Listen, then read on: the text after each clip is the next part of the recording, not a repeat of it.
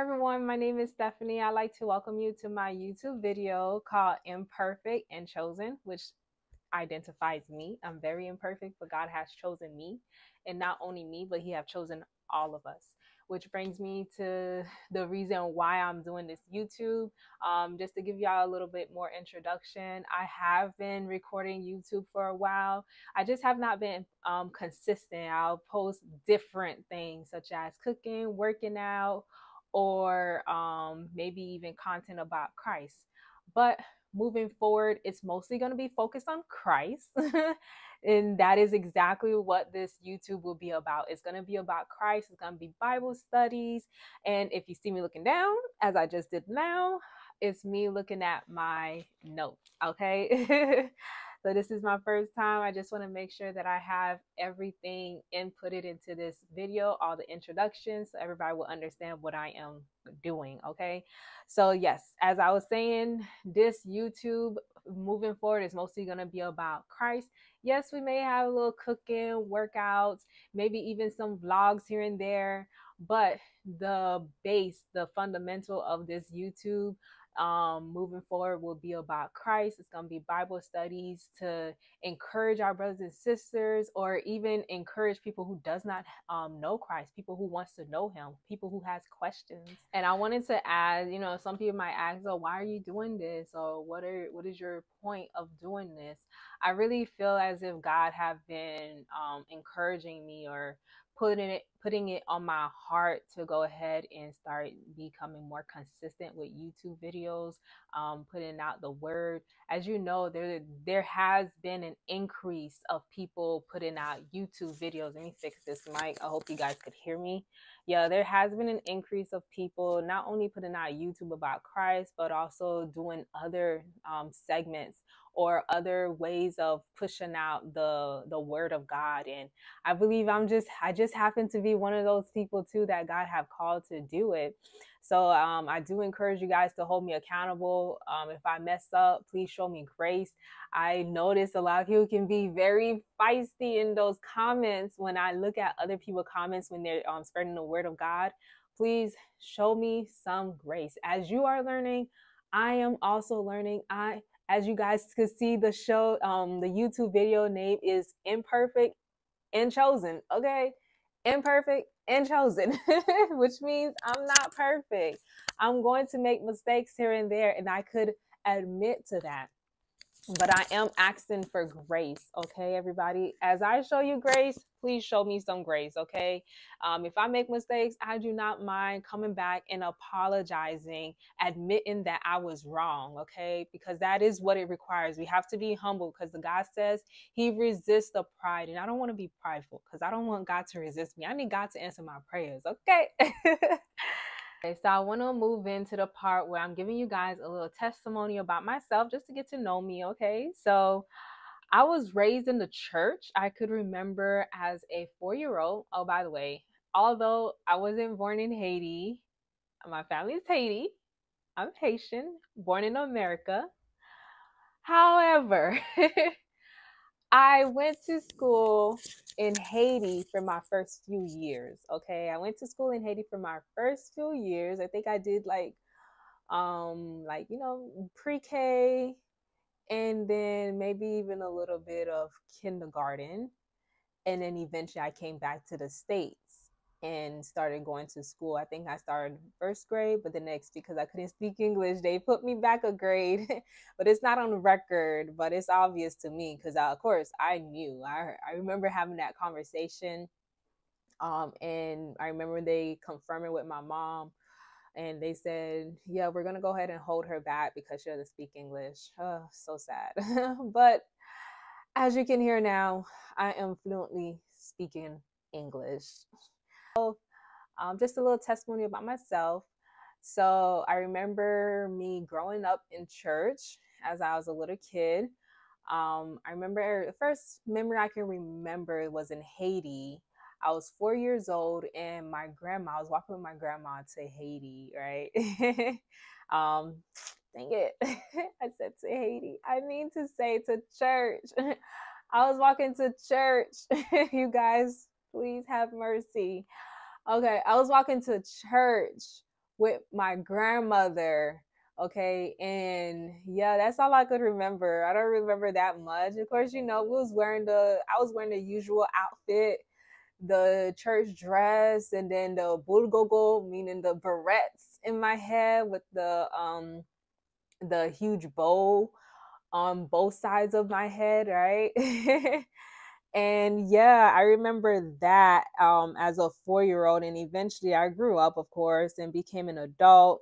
And as I was an adult, I was lukewarm. But rewind a little bit. Uh, Prior to me becoming an adult, I used to go to a church called Mission of Hope. Bloop, bloop, bloop, bloop. Wonderful church. I used to go to Mission of Hope, and I would dance, I would sing, and your homegirl used to even preach there too. I was like a little kid. I only did it like 3 times. However, I did stop because I, when I volunteered or whenever I agreed to preach, I would get so nervous. I would get so nervous. My hands would start to sweat. My head would hurt. And I was just like, this is so not normal. So, I was like, I'm not doing this anymore. This is so uncomfortable. So, yeah, I only did it 3 times. And all those 3 times, I was still a little kid. I was probably like 15, 16, 17 preaching. I can only remember one time I did an amazing job. I don't even know what I was preaching about, but I remember I did an amazing job. Just wrapped it up very sweet and nice. So yeah, I preached there, and eventually I stopped. And as I got older, I think I was like 19 years old when I first got into my serious relationship. Yeah, I was 19 years old when I first got into my first serious relationship. No offense to my previous boyfriend around that time. However, I was an adult at that time, an adult. 19, an adult.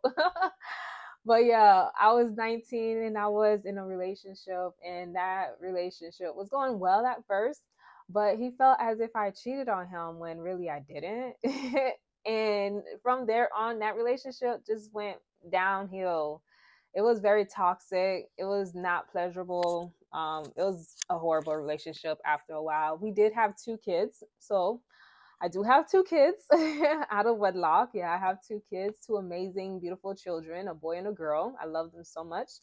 And we do co parent now. And it was only by the grace of God that I came out that relationship, because I remember asking God, like, God, is this my husband? And God told me, no, this is not your husband. Well, he didn't say all that. He just said no. Like, the way that he did it is, okay, so I had asked him before I went to sleep, right? And at that time, the person was in a different country. He was in a different country. And I had prayed to God. I was like, God, is this my husband? And I went to sleep. And when I woke up, prior to me fully waking up, I heard a huge no. And I was like, God, you ain't talking to me. Okay. You ain't talking to me. Okay. Because it says, this my husband. I need to hear a yes, not a no. That's exactly how we expect God to answer us. Whenever we want something, we expecting a yes, but God knows what is best. And yeah, God said no. However, I stayed in that relationship out of pride. I began to compete, unfortunately. And yeah, it was just so horrible. But glory be to God, I came out of that relationship. God got me out, and he kept me out once and for good. I'm so happy that I'm not in that relationship by the grace of God. Yeah, I'm going to keep saying it, by the grace of God. Because God only knows. All right, so I'm going to wrap up this introduction, and I'm just going to answer a few questions that I think some people may have. Or if you have any questions, you can always put it down below, and I'll go ahead and take a look and answer whatever I can answer, okay? So to wrap it up, as I said, so a few questions I would think that some people may ask me is, what qualifies you to teach the Bible? Baby, I'm not qualified. I'm not qualified. Matter of fact, it took me a while to even do this video. I finally am sitting down today. What is today? October 22nd. Today, okay, to record this video. And the reason I'm recording it is because I did my homegirl hair. And, you know, I'm trying to do that as a side hustle. And I was so not happy with the outcome. And I was just like, I can't be doing hair.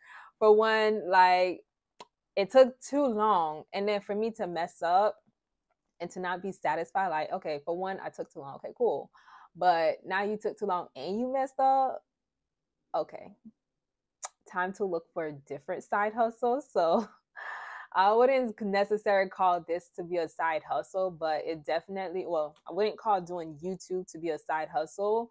However, that situation definitely encouraged me or pushed me to go ahead and do the video today. All right. So, like I said, I'm not qualified. I don't feel qualified, but as we know, God always used the ones that are not qualified. Like he says in the Bible, he says he used what is foolish to confound the wise, and foolish using to confound whoever think that they are wise. Okay, but yeah, I'm not qualified, and I don't think I'm qualified. And it is God, by the grace of God, that I will be able to do this YouTube show, this YouTube channel. It's not by me. It's not by my might. It's not by my strength, but by the Spirit of the Lord. And we want the Spirit of the Lord to be in this YouTube called Imperfect and Chosen. Yeah, I have to keep looking at my TV onto the side just to remember, because I just changed the name. I just changed the title of the YouTube. I was like brainstorming. So now I finally came up with a solid name, which is Imperfect and Chosen. Now I need to remember it. Okay. And as I already answered, am I married? I'm not married. 2 children out of wedlock. I'm praying. If you're a woman of God, if you're a man of God, pray for me to get married. If you're not a man of God or woman of God, please get saved first. Get saved first. All right. And then, what church do I go to? I attend 2 churches. The first one is called Patmos Chapel. The second one is called Remnant Revival. I think those are amazing churches. Some people I enjoy watching on YouTube, you know, just a random fun thing. I like to watch Tony Gaskins. Yes, I like watching Tony Gaskins. Might be a little controversy. Candace Owens, a lot of controversy around her, but I like her. Yes, I do.